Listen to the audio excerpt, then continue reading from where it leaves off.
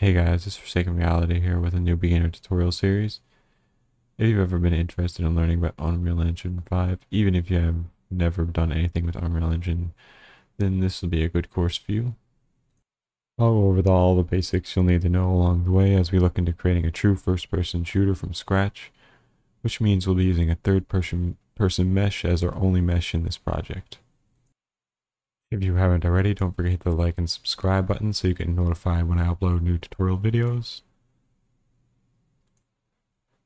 And without further ado, we will get into beginning this episode. Alright, so the first thing we're going to want to do is install the Epic Games launcher and Unreal Engine 5. And once you launch Unreal Engine 5, you'll be brought up to this window. And we can just select games, and we're going to select a blank third-person project right here. And we're going to make sure it's blueprint, and we can keep starter content collected as selected, and give it a name.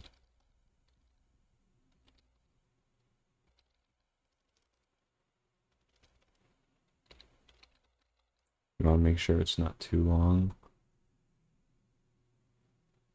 and make sure the location set. You can set your location right here, and I'm just going to select that folder and create my project.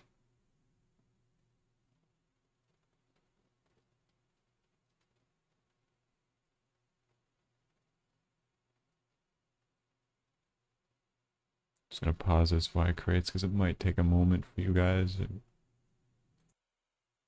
Okay, now that we have that done, we'll be presented with this screen. I'm just going to move my test project out of the way here.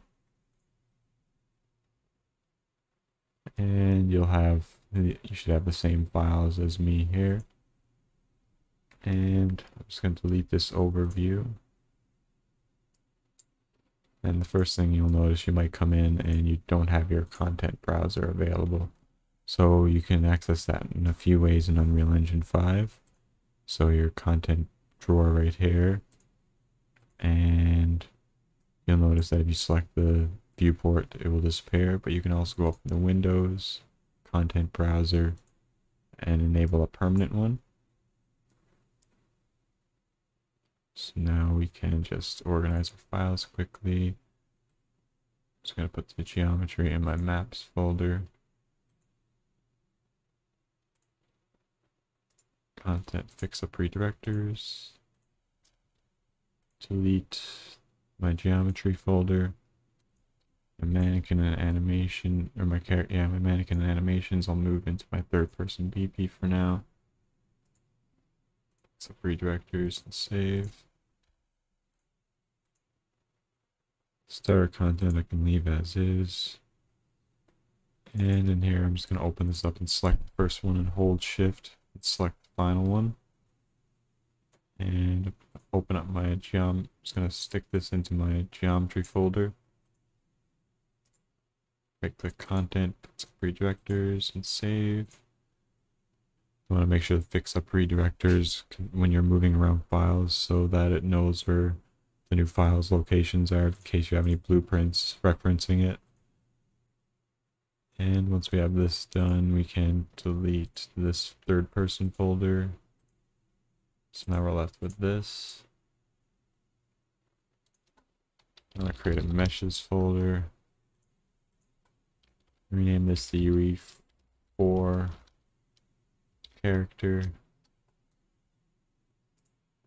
So fix up redirectors just in case. Put him in the meshes folder. One of my blueprints.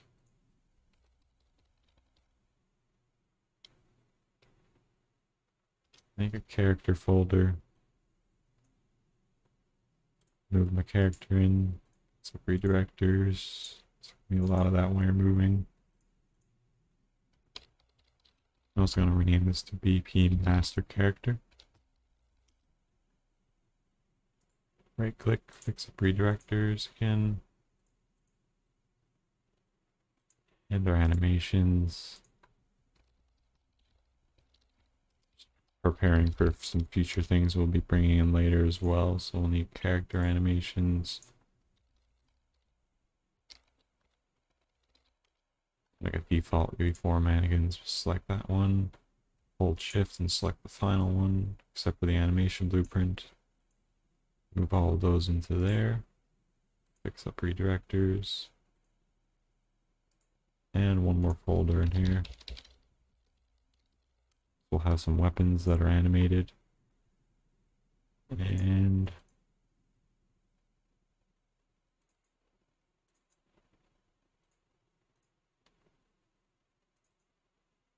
just double checking to make sure that's everything for now.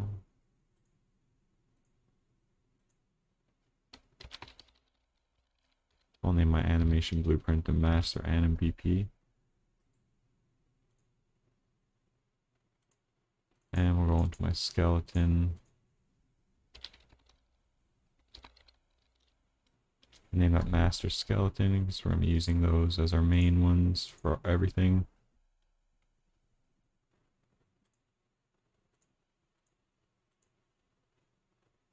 And now we have this organized.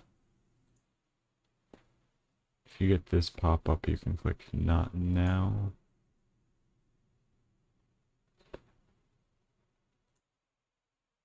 Now we're just going to take a few quick looks at a few different settings and set up the game mode stuff. First, I'll just rename this game mode to FPS underscore GM for game mode in my blueprints folder. I'm also going to rename my whole folder to whatever you want. It's a good time to do it early on so you don't mess up anything inside, just in case. And I'm just going to name it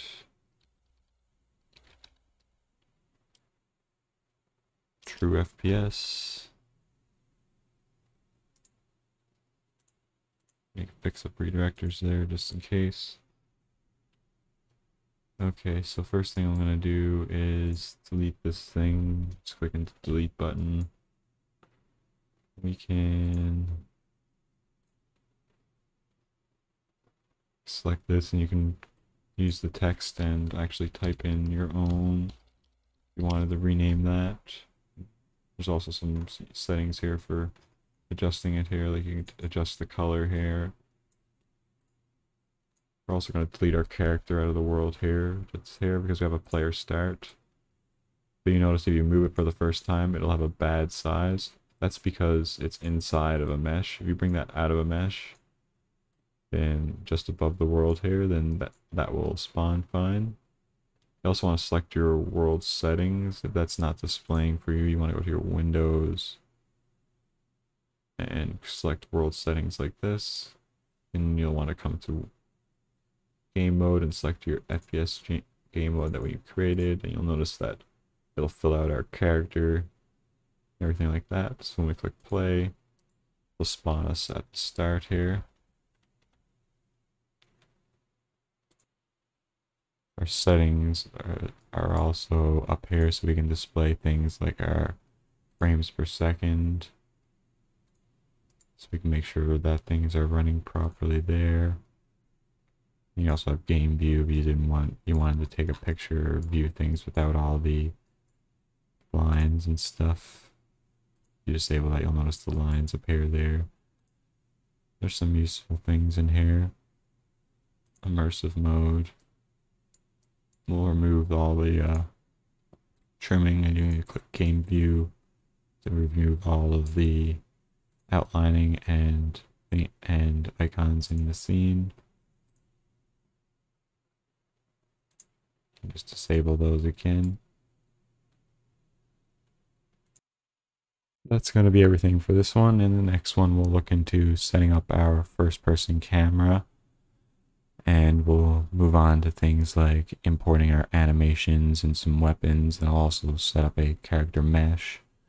And we'll look into the spine rotation so that our head moves with the camera. Different things like that. And we'll be setting up so our weapon moves along fluently when aimed and unaimed. And everything like that. A lot of it will be using procedural animations because it just makes it a little easier to do. If you found this video helpful and want to see more, don't forget to hit the like and subscribe button so you don't miss out on any new video uploads. And if you have any questions, suggestions, or comments, feel free to leave those in the comment section below or join my community Discord using the link in the description. If I don't get to your question, I'm sure someone else there will, and there's some pretty helpful people there. Thanks, and I'll see you all in the next one.